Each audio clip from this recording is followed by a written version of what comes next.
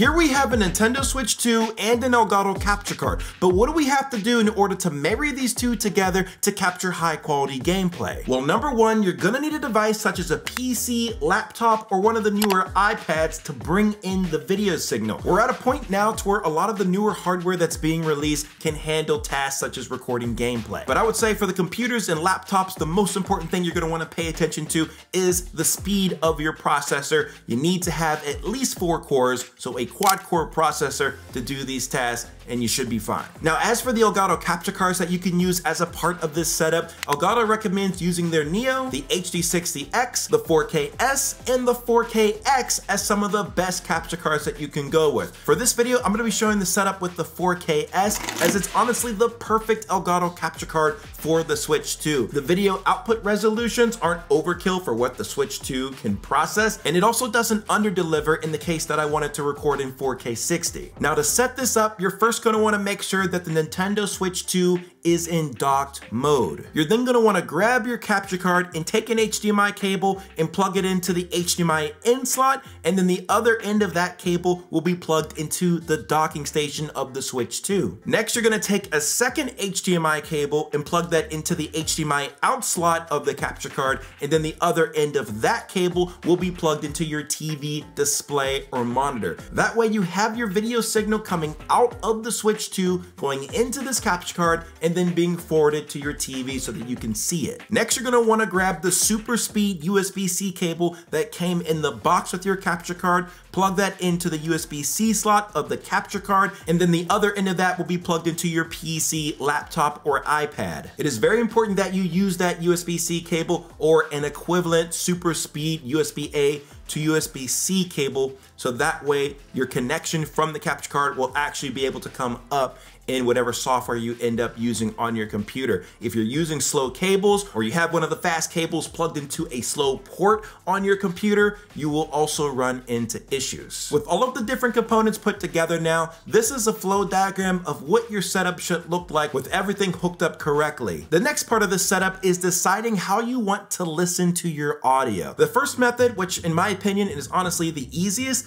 is just leaving your setup as is and then listening to your audio from the computer. Because right now, with the current setup configured, the audio is going over HDMI. I'll show you guys on the computer in a moment how you can listen to that audio. You can, however, plug in a pair of headphones into the back of your monitor as another way to hear your game audio while it's being recorded over HDMI. A second method for capturing audio from the Switch 2 is using the headphones port on the top right side of the console. This is where you can plug in the Elgato ChatLink Pro cable so that you can pull the game audio from this port and deliver it to your capture card while being able to plug in a wired pair of headphones into this cable. Now that we have the hardware setup out of the way, it's now time to bring in the gameplay feed into our software of choice on our computer. That could be OBS Studio, Streamlabs Desktop, Meld Studio, and even Elgato Studio, which is their newer or refreshed 4K utility tool. To download this application, you can just head over to the Elgato downloads page. I also left the link in the description below, but once you get here, you will see an area where it says Elgato Studio, and you can just go ahead and select the blue download button. With Elgato Studio now installed on my computer, I just went ahead and launched it, and as you can see, it automatically detected that I had the Elgato 4K-S connected and popped up my gameplay.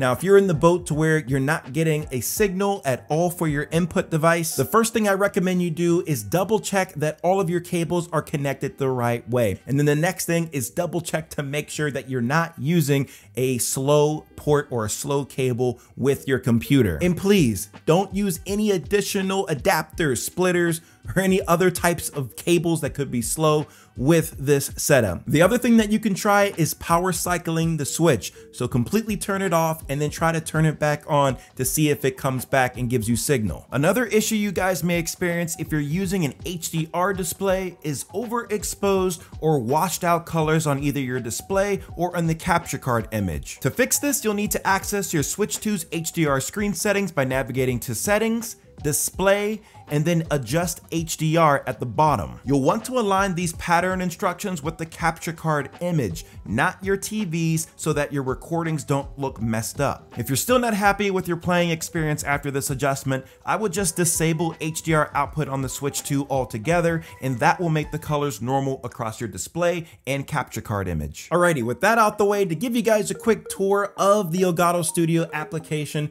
on the top left-hand side, this is where you're gonna see the list of capture cards that are connected to your computer. To the right of the device section, you have the resolution that you are recording in currently. Right now, I'm at 1080p 60, which is full HD, and my input source is 4K 60 HDR, which is the maximum that the Nintendo Switch 2 can output. Following the arrow diagram here, it shows which capture device I'm using, the output format, which again is 1080p, and then also how I am recording the audio, which right now we're using HDMI audio, which you can see coming through here at the top. Now, what if we want to modify our recording resolution and the method that our audio is coming through? Well, we can go over here to the right-hand side to the settings icon, and then within here, we can go to recording, and then for max resolution, we can set this from 1080p all the way up to 4K, and that'll update our recording resolution, but depending on the computer that you're using, you may see this come up on the top of your screen saying, hey, your system might struggle. And if that's the case, you're gonna wanna knock that back down to 1080p or use a different recording application altogether, such as OBS Studio. And I'll show you guys how to set that up in just a second. Additionally, in here, you're gonna see your recording path that you can set. You can also modify the file name in here as well. Now, to change the audio input method, you're gonna see this hidden little settings area. If you open up this navigation pane and you look to the bottom here under the audio section, here you can change it from HDMI audio to analog if you're using the ChatLink Pro cable. This software does give you the option to enhance the gain level in case that audio is coming in a little soft. If you guys need to play your audio out loud, you can go down here and unmute your audio so that you can hear it, and then set how loud you want to be able to hear that audio. If you need to take a screenshot, you can press this button here. To start a recording, press this button with the big red circle on it, and once you're finished recording, press that button again, and then you can go to this button here to open up your file storage location to see all of your screenshots and videos. Now, if you want to get more control over how we record our gameplay, such as being able to add a face cam and a microphone to the mix here, something you can't do in Elgato Studio, then within OBS, to add your Elgato capture card, you're going to want to go to one of your scenes, go to your sources section, select the plus button, and add a video capture device source. You can name it whatever you'd like, and then from there, you want to go to the first drop-down menu and then find the Elgato capture card.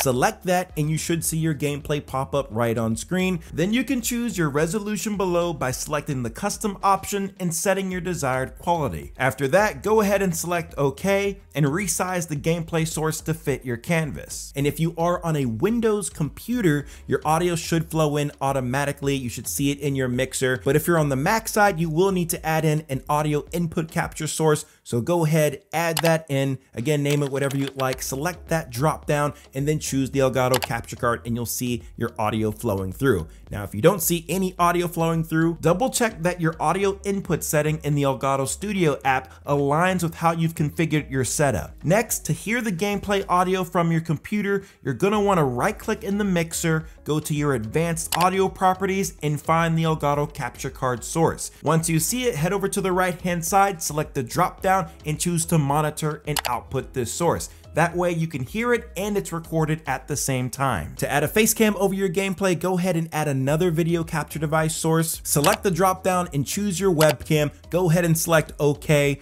Resize the webcam accordingly, making sure that it is on that top layer over your gameplay so that you can fully see it. Once it's in position nicely, you can go ahead and add a microphone in next. To do that, just go over to your settings and then go to the audio section, find your global audio devices, and within one of the mic auxiliary device drop downs, go ahead and choose the microphone that's connected to your computer. This way you have a complete streaming and recording setup established with your microphone, game audio, your face cam, and the gameplay picture. But there you guys have it. That is how you can set up your Nintendo Switch 2 console with an Elgato capture card. If you guys came to enjoy the video and it helped you out, make sure you hit it with a big thumbs up, subscribe to the channel if you're new around here. Shout out to Elgato for sponsoring this video. I do truly appreciate it. And if you guys need help with the best settings to configure for streaming and capturing your gameplay, take a look at this video here. It'll set you straight, and I'll catch you in the next one. Peace.